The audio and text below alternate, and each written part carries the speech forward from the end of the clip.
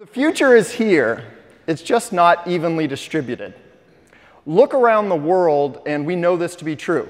You're all here in this room. Chances are the vast majority of you got in a regular gasoline-powered vehicle and drove here to the venue today. However, we know that in the future, many of us will be driving electric vehicles, clean electric vehicles. Those electric vehicles may be using power that came from dirty coal. So how clean is that electric vehicle? Well, that's also becoming a solved problem. In California today, you could use a company like Solar City to go install solar panels on your roof that look like legitimate roofing. This isn't an eyesore. It's just your entire roof is a solar panel. Pretty amazing future that's already here if you're in California today, completely off the grid. We know that today, if you go to the grocery store, the vast majority of us have this as our reality. We wait in line to check out. However, if you're lucky enough to be in Seattle near the very first Amazon Go store, there's no such thing as a line. There's no such thing as a checkout. You grab what you need and you walk out the door, and sensors charge you accordingly. The future is already here. It's just not evenly distributed.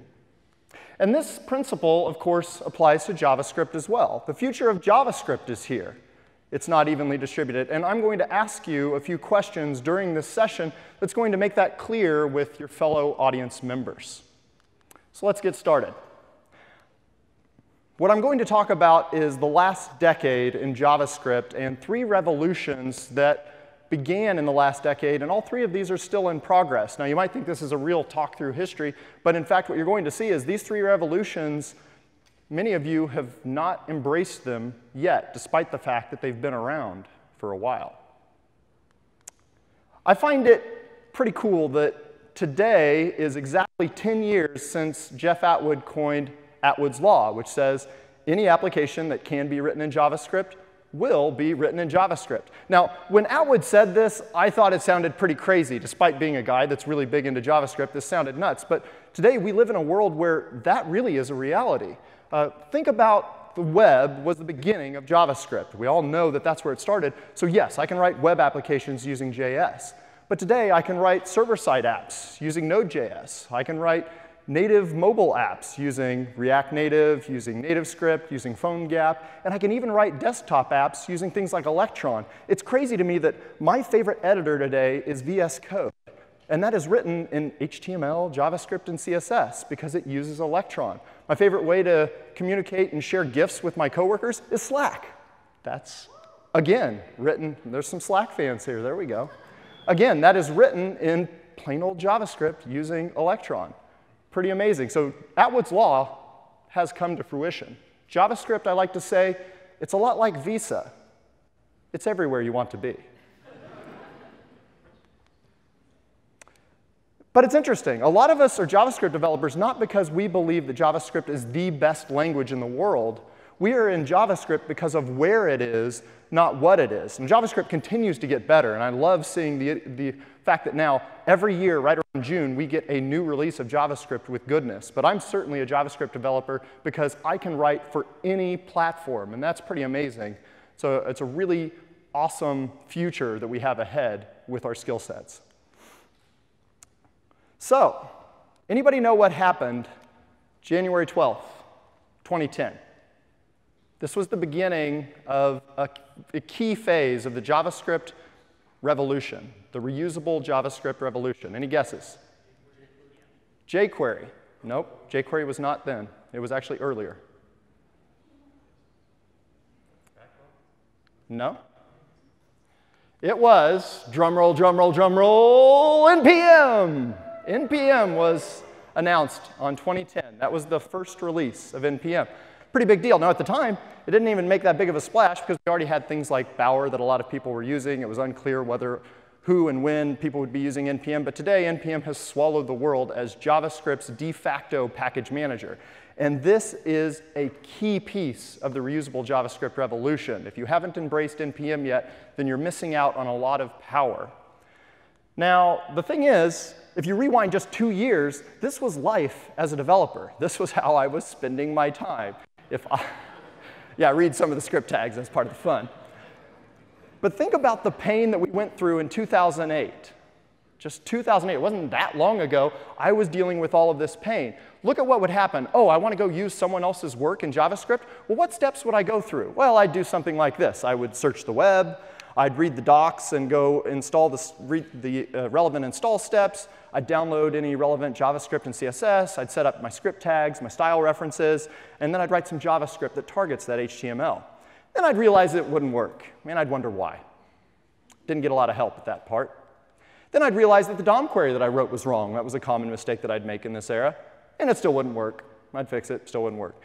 I'd realize that the script order was wrong, so I'd reorder my script tags because this needs to load before this, which loads before this. So I'd fix that, and it still wouldn't work.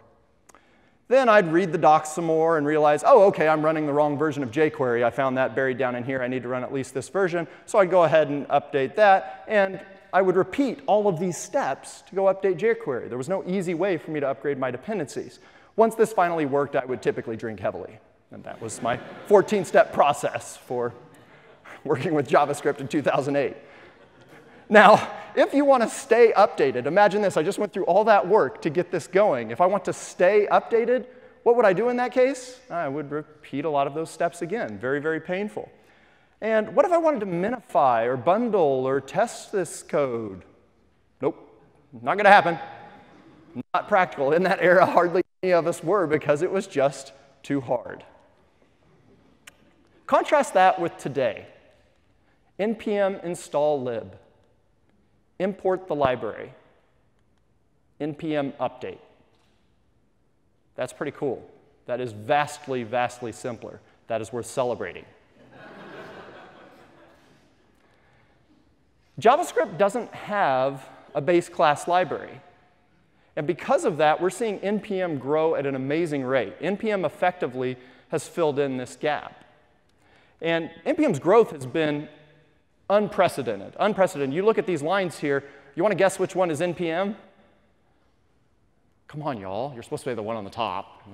It's kind of baiting you there. Look at this. So this number down here, this green line down here, that is .NET's package manager, which is NuGet. They add 66 packages per day. How about Java's? 139 per day. npm, almost 500 packages are added every single day to npm. By the end of the day, another 500 things are out there. I mean, that is amazing. That's amazing unless you factor in Sturgeon's law. It's always a caveat with growth. I don't want to pick on anybody, but now I will say I think Sturgeon was a bit of a pessimist because my take is even if Sturgeon's law is true, this is also true. I mean, more is better. 10% of that crap is good, so that's a win. Yes, I know I'm a child, but this is my justification. Now, I really think this is a glass half full mentality when you have that sort of view. It's a bit of a first world problem kind of complaint. Oh no, I can't keep up with all this awesome free stuff that people keep building for me. I mean, life as a JavaScript developer, when we talk about JavaScript fatigue, we sound a little, it's hard to have a lot of sympathy for us. It's a bit like going to a family reunion and complaining about how your inbox is full of recruiter emails. Oh, another recruiter wanting me to interview. It's hard being a developer. Your family will hate, do not say this at a family reunion. You'll think you're crazy. So we're in a great place as JavaScript developers, and my point is this, that npm allows us to write our code once and then reuse it. That's a very simple idea. So a question for the audience. We're going to go through this cadence through this talk. Question for you. How many of you are using npm packages today? So that is probably 70% of the room. Very good. But I have a more interesting question. I was expecting the majority of you to say that you do. How about this? How many of you will say, my team has published in npm packages, my team or my company? That's about 10, 15% of the room, although a noisy one. Woo, yes. We're excited about this. So look at this. Everybody, put your hands back up if you have published an npm package. And Zach, you're partying back there. That's cool. So look around the room, guys. The future is here. It's just not evenly distributed. I believe that if I came back here in a couple years, we would see the vast majority of hands up. So ask yourself, do I want to join the revolution? Because it is here. Now, what I want to share is a demo that shows how my team works with NPM packages. My team maintains an NPM package called Fusion. Fusion's a framework that we use for doing React development at Cox Automotive. It adds many opinions in on exactly how we want to do React development. So if I click over here, I can go to our GitHub repository, and you can see that this NPM package, of course, has a package.json, and what makes this package interesting is all the dependencies that it holds inside. Our applications have a single dependency, which is Fusion, but behind the scenes, starting here at line 27 and scrolling down, these are all the dependencies that we're actually using to put our applications to work. So developers don't have to make decisions on Webpack or Babel or what React dependencies they should be pulling in. They just leverage all of these packages, which are built into Fusion. We also include some build scripts that start the application, that configure our tests, and that perform the production build. We've also added some interesting extensions. Now, behind the scenes, we're actually using Create React App, but we've added a number of opinions on top to get this done. But through the power of this single NPM package, when we deploy applications, this is the dependency that our applications take on. And in that way, when we change directions, when we need to do bug fixes or enhancements to our build process, our deployments, upgrade dependencies, people have a single NPM package that they can update as necessary. So that is the key point at the end. We have at this point published at least a half dozen applications using a single NPM package that we call Fusion. So those applications, you go into the package.json, you know what you find there? One dependency. Because we've decided as a company that will bundle up all of our dependencies. Behind the scenes, it's about 75 NPM packages, a number of build scripts. All of that is contained through the power of NPM. So I'd encourage you to consider that pattern. So that was the first revolution, which is the package revolution. This is the very foundation of the reusable JavaScript revolution that I'm talking about today. So you need to have accepted that before you move on to phase two. Phase two of the reusable JavaScript revolution, I call starter kits. Or I also like to call this part deux. So if you were coding back in the days, jQuery versus MooTools versus Prototype.js, which I did, there was a funny site called Vanilla.js. And you would go out to Vanilla.js and build your own custom download. You could select things like Ajax, event system, functions as first-class objects. Ooh, regular expressions, I want those, and an array library. That sounds handy. And then I could build a custom download of all these features in this Vanilla.js library. And when I opened it in my editor, what I would see is an empty file. Do you get the punchline? Vanilla.js is using the platform. And if you went through the Vanilla.js website, what they would do is contrast the performance of plain Vanilla.js versus using jQuery or MooTools. And they would point out Vanilla.js was, not surprisingly, faster because it removed a layer of abstraction.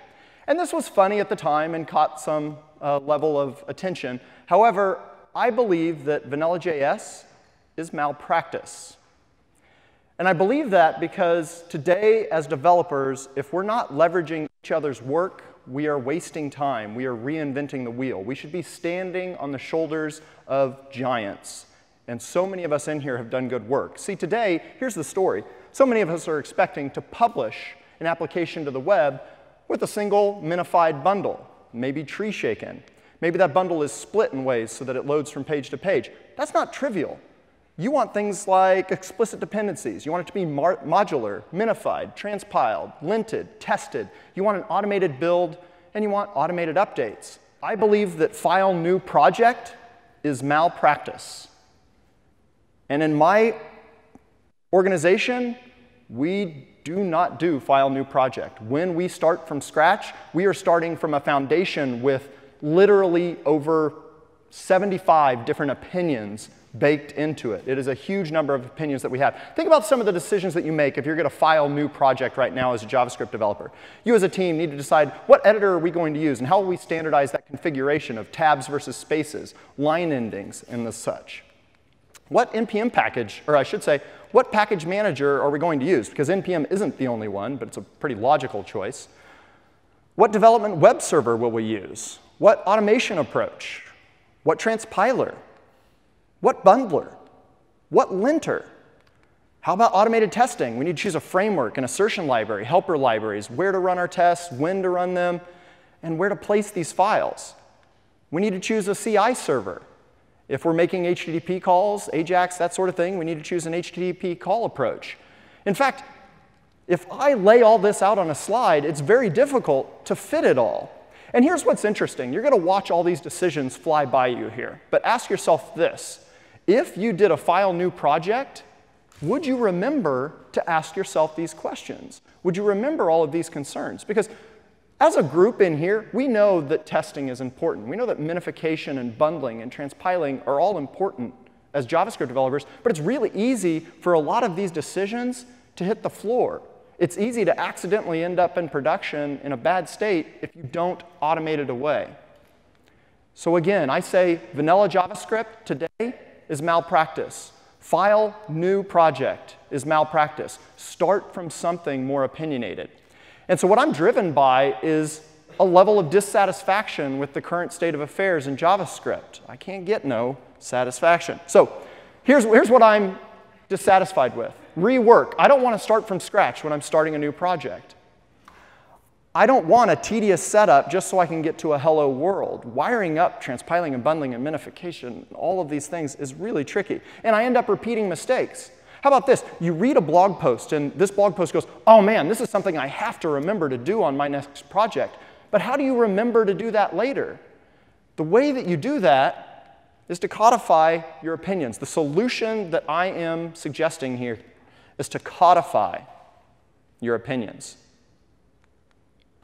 Now, one way that you can codify your opinions is through a checklist. If you've ever read the book Checklist Manifesto, I highly recommend this to developers. It's not a technical book, but what it drives home is the benefits of writing down what you need to do. See, the Checklist Manifesto tells an interesting story about doctors. We as developers, we don't like checklists because we feel like I'm a professional. I don't need a checklist. I know what to do off the top of my head. But doctors have been found to need a checklist. There was a study that found this. You go in, you have the nurses ask the doctors the steps that they need to perform before they cut a hole in your body and run a tube into it. If they're going to run a line into you, they have to make sure that they sit down, they wash their hands properly, that they make the incision properly, that they cover their hands in gloves. It's not very many steps, but as a doctor in the heat of the moment, it's really easy to forget a step. And what they found was a percentage of the time that would happen. And what happens in that case is people die. People die when you miss a step. Now, thankfully, lives generally aren't in our hands, but increasingly that is happening in software too. They saw dramatic results by creating checklists. What they saw was the 10-day line infection rate fell from 11% to 0, because how could you miss it? If you do the proper steps, people don't get infections because you have protected yourself from it. The checklist prevented 43 infections, 8 deaths, and $2 million in costs. So in summary, doctors know what to do, but it's easy to overlook a step. And in the same way, we as developers also know what to do. But I showed you that slide deck. There were probably everything on that slide deck you thought, yeah, I'm generally familiar with that. But do you ask yourself those 40 questions every time you start a new JavaScript project? Have you asked yourself that about your existing project today? Probably not. So on my team, we have honored this checklist idea. We've created a file called pullRequestTemplate.md. Here's a little pro tip. If you use GitHub, create a file with this name, and every time somebody creates a pull request, it will generate this within the pull request. So that way, all of our pull requests have our code review checklist right there inside of it automatically. That's us embracing the checklist manifesto so that we make sure we don't skip a step. However, you're a developer, so an even better idea than this is to automate it. Strive to automate. And I think this is a really important principle, that the more things that you can take for granted, the better off you are. Society advances as we can take things for granted. The fact that we came here today and we could take for granted that these lights would be on, that my computer would be charged up, that I could get in a car and drive here, that's really important. In the same way as developers, we need to increase the list of things that we can take for granted. See, on my team, there's a long list of things that we just don't think about anymore. My team knows that they can use the latest version of JavaScript. They know that it will just magically get transpiled. They don't have to think about it in any way. They know that every time that they hit save, the test will run automatically. And when we push code, it will end up running on the CI server, and we'll know if any tests have failed. We know in our code reviews that our code reviews go really fast now because most of the things that we look for are caught by linters instead of manually on a case-by-case basis. We know that when we get to production, we'll be able to use source maps to debug our code. Even though we're transpiling, we'll be able to see our original code in production. We can start our application with one command. When somebody joins my team, you clone the repository, you say npm start, and magic happens. And you're seeing your code. There's no special work there. We know that we can run a build that's minified, bundled, ready for production by just saying npm run build. And we know that to get to production, you say npm run deploy. All of this is taken for granted. And when you can take all of this stuff for granted, it's awesome because then you can focus on the hard problems in programming. See, this basics, this plumbing that we're talking about here, should not be burning your cycles. It should be a solved problem for your team. And I assert this, that the more that we can take for granted, the faster we will move, and the higher the quality will be on our projects. So I think of a starter kit as a living, automated, and interactive checklist. It increases the number of things that you can take for granted. Now, a lot of you may feel like, well, I kind of have a starter kit. I went out and I used Create React App from Facebook, or I used the Angular CLI, or I used Ember CLI, whatever it may be. Well, I believe that that's not enough. My recommendation to you, go find a project like that, fork it, make it your own, and then add your opinions in. Because I guarantee you, your team has a number of other opinions on top of those tools. And that's precisely what my team has done. We use Create React App behind the scenes, but we have added many, many more opinions on top of it. Now, this is a really big conversation. I published a 5-hour course on Pluralsight called Building a JavaScript Development Environment, where I talk through all of those 40 decisions and how you reason about those. But my recommendation to you is really simple. When you get back to your office on Monday, I would suggest this to you. Just schedule a meeting. Schedule a meeting with your team and say, I want to have an adult conversation about the issues. Let's just sit together and talk this through, and we'll come to an agreement on how we do JavaScript here at our company. And I think it'll go well. Now, often these conversations can get heated because TypeScript versus Babel is a big, big deal. People feel very, very strongly. We've been through this as well, but I don't believe this. I believe if you're having those kinds of tabs versus spaces conversations on every JavaScript project, you're spending a lot of time in the wrong place. As a team, come together and agree, and then you can move forward. So I want to share another demo. I want to show you our starter kit that we use at Cox Automotive. This is my team's starter kit, which we call Fusion. The way that it works is you clone the repository just like you would any other GitHub repo. I already have it cloned over here. After you have cloned it, you run npm run setup. And setup helps you first install all the packages automatically. And after those packages are installed, then it will prompt you for the settings. It will ask you if you want to delete the Git repository. I'm just going to leave it as is here. And then it will prompt you for your project name. As you can see, it enforces a logical name for a package.json. It'll ask you for whatever version you'd like to assign, for the author of the project. It will ask you for your production URL. I'll just put myurl.com. Ask you for your license, the project description, just a demo. And now that we're done, our setup is complete. If I come over to package.json, then I can see that it added this information into the repository. And we have a few scripts in here to get started. The other thing that's interesting is that our starter kit has a single npm package dependency. So we can make changes over time, and all any deployed applications need to do is pull a new version of Fusion, and they get all those bug fixes or new enhancements in the future. Now, when you run our starter kit, what you see is it starts up a demo application that says, welcome to Fusion, gives you links to important information like our list of reusable components, our style guide, and some basic steps that you can run. Once you're done looking at this demo, you can run this script to remove the demo. But we also show people how to work with the Redux app, so you can go behind the scenes and see how this simple demo application works that just calculates miles per gallon. We show how our form validation story works in an interactive way, and again, you can see that many of our opinions on forms are all encapsulated within our reusable components. We show how our mock API works, so you can actually come into here and save your changes, and when you save those changes, you'll see that they're reflected even when you reload the page. We show how to dynamically import libraries, and we also show how to lazy load heavy React components, so you can see that this loaded after the fact. Now, once I'm done and comfortable with this demo, I can go ahead and remove it and get started coding. To do that, I come over here and say npm run remove demo, and when I do, we can see that there's a lot fewer files over here now, and if I rerun the application, now it's simply a hello world. So we have a simple starting point that is ready to run the app. So that's how we do development on my team. The nice thing is everybody knows that they start with Fusion Starter is what we've called it. One thing I will recommend is choose a brand name for whatever you do. I was recently out in San Jose consulting a team that went for this same model, and they chose their own special name. They called theirs Preamp because they have a model where they're tied to videos and they like that idea of a preamp. It went well with their branding, had their own logo and everything. Now, unfortunately, what I just showed you isn't open source, so you can't go out there and dig through it for more. But a very, very similar project that I published about a year and a half ago was React Slingshot. So if you want to dig through the code and see how all this works, check out React Slingshot. Just yesterday, it hit 7,000 stars, so I was pretty excited about that. It's gotten a lot of usage. So I'm excited about this. This is an opinionated way to work with React. That said, I'm a big fan of Create React App too. It's an awesome solution. So question. How many of you will say that my team or company has its own JavaScript starter kit?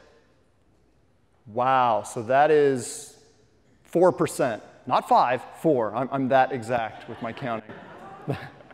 So that is a very, very small number. So again, look around the room. The future is here. It's just not evenly distributed. I believe that this is the future because starting with File New Project is just too much work. And your team has a large set of opinions. There are over 40 decisions that you need to make when you file new project on JavaScript today. And a starter kit operates as an automated checklist for your team so that you can codify your opinions and automate all the fatigue that people talk about away. My team is not fatigued anymore. We know when we start a project, that's what it looks like, and it just works. We don't have conversations about the basics anymore. All right, so we have talked about 2 of the 3 reusable revolutions, packages and starter kits. I'm going to close out this talk with the final revolution, which is reusable components.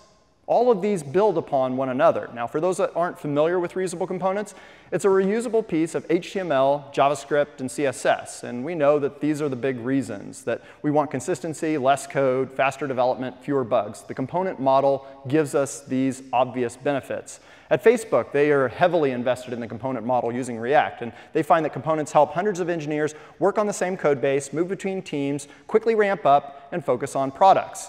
Now, this has happened all over the world. I'm a car guy. I work for an automotive software company, in fact, back in Kansas City.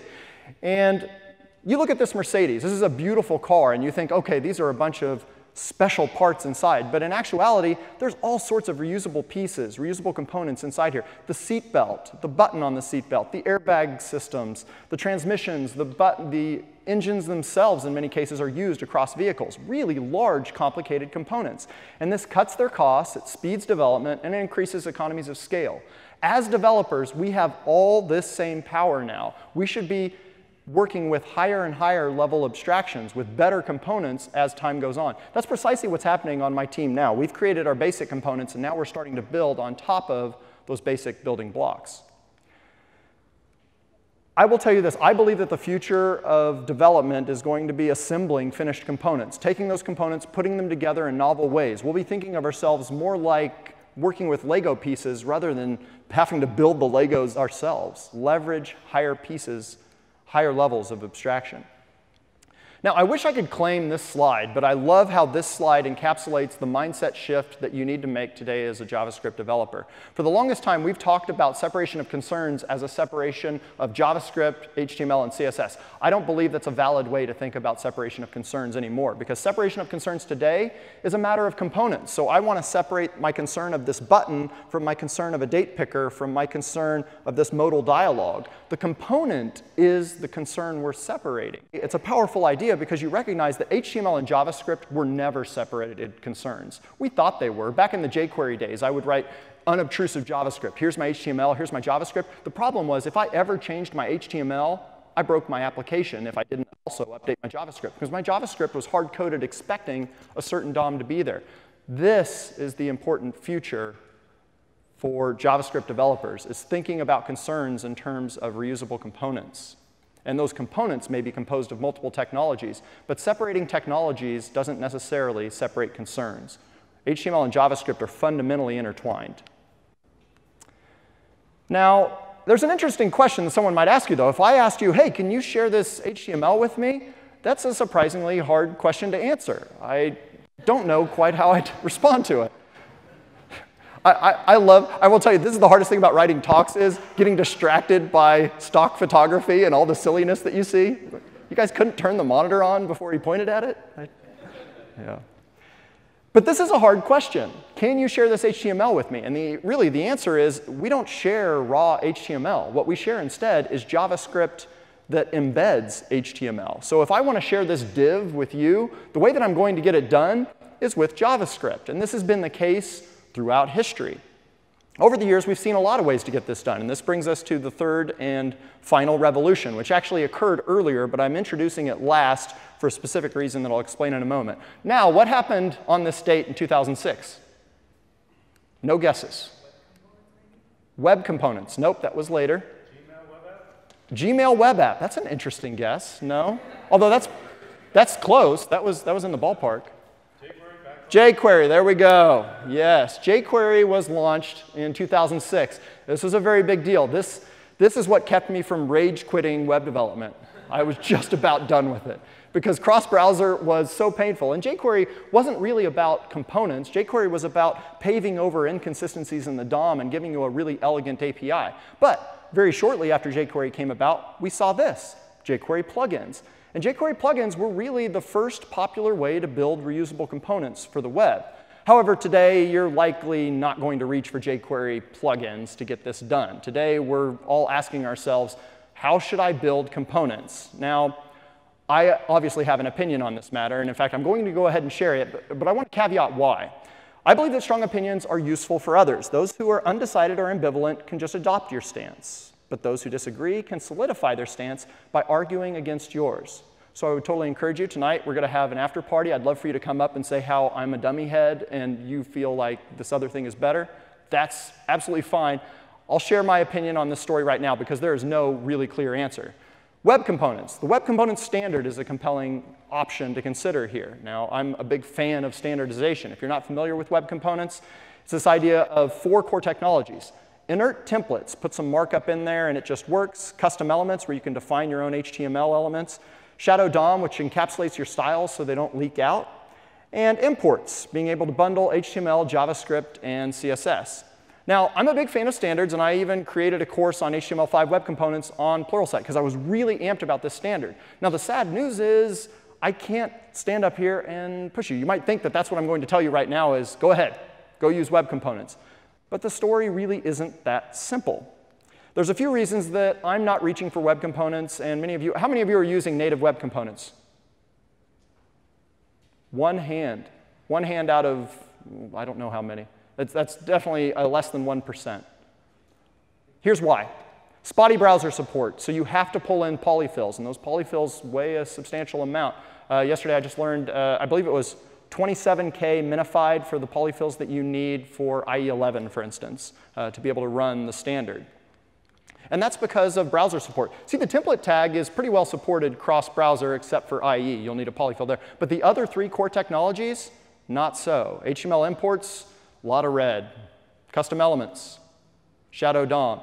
And we have been waiting. I've literally been waiting for years for browsers to implement these standards, and we're still waiting. So the question is when. There are 2 other issues here. At the time, I was really excited about web components because it enabled some new things. The idea of the Shadow DOM was really novel, that I could write simple CSS selectors and not worry about leaking onto other components. But today, JavaScript libraries, they keep on innovating. So in fact, like compared to React, for instance, React has answers to all these things. JSX for templates. React components are effectively your custom element. You can use CSS modules or CSS and JS to keep your styles tied to that one component. And we're all using bundlers and NPM anyway, so we don't really need the HTML import specification. So my take on it is this. Don't wait around for the web standard to catch on. Instead, just embrace modern JavaScript. The real question is, which framework? So these are the 4 most popular, although there are many more options out there that I'm not going to try to fit on a slide. Here's what I think you should be asking yourself, though. 4 things. How stable is it? How broadly is it adopted? How much boilerplate am I putting in here that's specific to this library that's going to make it hard to shift to something else later? And how much does it weigh? So I'm a big fan of React. I'll be completely honest about that. Let's see how it scores here. In React, you do code mods. When there's a code change, a major release, I just run a code mod that automates it for me. And that's because Facebook has to do that. They are dogfooding in a way that no one else can compare to. Facebook.com, one of the biggest sites in the world, uses 30,000 React components. So Facebook can't afford to make a big breaking change that requires manual changes. They'd have to update 30,000 components. Fundamentally, React is a function that returns HTML. It is very low boilerplate. And finally, it's quite lightweight, 43K gzipped. Now, I may change my mind tomorrow, and if you go see me talking at conferences on videos from previous years, you'll find I've had different stickers on my laptop from year to year. This is how my trajectory has been through history. I was using Angular not that long ago, but now I'm enjoying React at the moment. Next year, I may be somewhere else. So you do have to ask yourself this. What if I choose X and everybody moves to Y? Regardless of where you are, chances are there's going to be some other new hotness coming soon. My take on it is this. If you choose a low boilerplate library, then you can get started safely today. Migration really is practical. See, for instance, here's React. There's really very little boilerplate. I've got to have an import at the top. I have a function with a name that takes parameters, and it returns HTML. If you told my team, hey, Cory, your team needs to go rewrite everything in Vue, we could totally do that. That's not a big deal. It's mostly a syntactic change. I don't burn the world to the ground, because really, this is what's hard. Component design is hard, but coding isn't that big of a deal. I'm convinced that my team, it would be relatively straightforward for us to move to a new technology later when React is no longer the new hotness, whatever that may be. And it may very well be us moving to standardized web components once all of the browsers have really embraced the standard. But I don't believe that you should sit around and wait, because centralized and consistent is most certainly preferable to decentralized and inconsistent. Now, that's not always true, but in the aggregate, repeating yourself through copy and paste is not a design pattern that scales very well. Now, choosing a framework is just one of many decisions that you have to consider here. I showed you something like this when you were thinking about building a starter kit. There is a similarly ridiculously long list here, and I'm just going to jump ahead so you don't have to watch it all go. 50 decisions that you need to consider when you're going to create a reusable component library. So that is huge.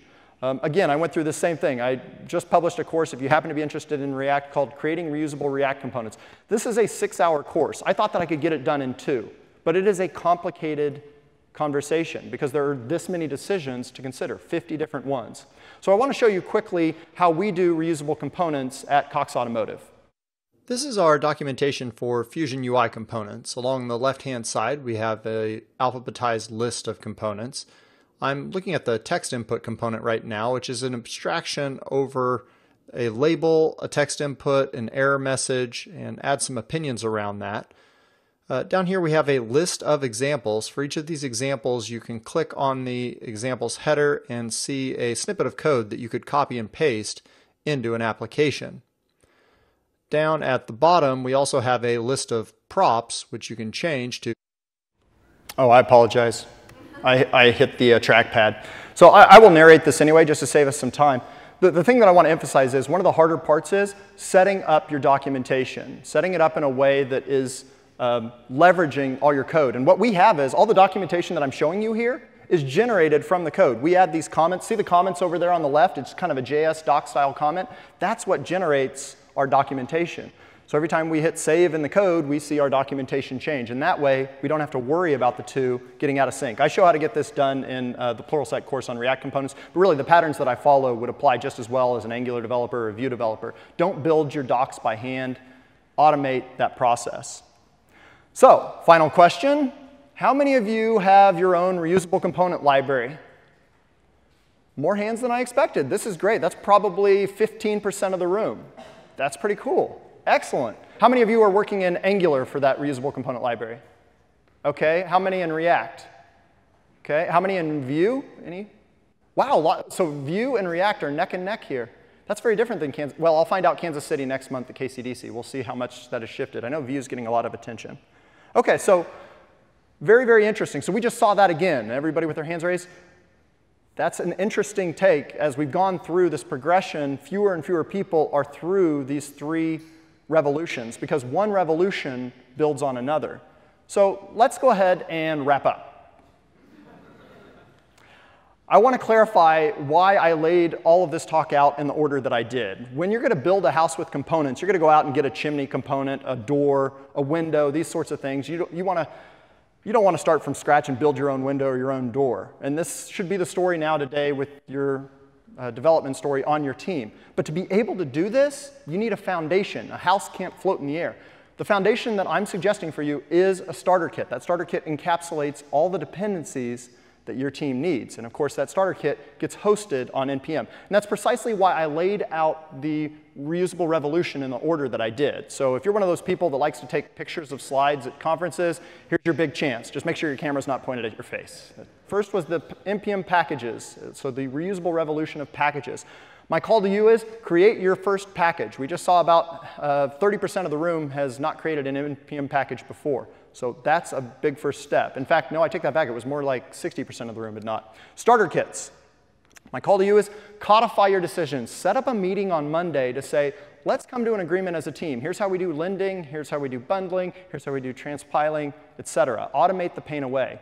And finally, when it comes to reusable components, go pick a library and start sharing. Set up a centralized site and start documenting your work. So if you're going to take a picture, here's your big chance right here. So hopefully, I've shared a vision that gets you as excited as I am. I come into work each day, and I'm just awesome. I am ready to go. I am amped to be a JavaScript developer. Life is pretty good for us right now. This reusable revolution is taking off. I am HouseCore on Twitter. I'd love a tweet of feedback. Thank you all for listening.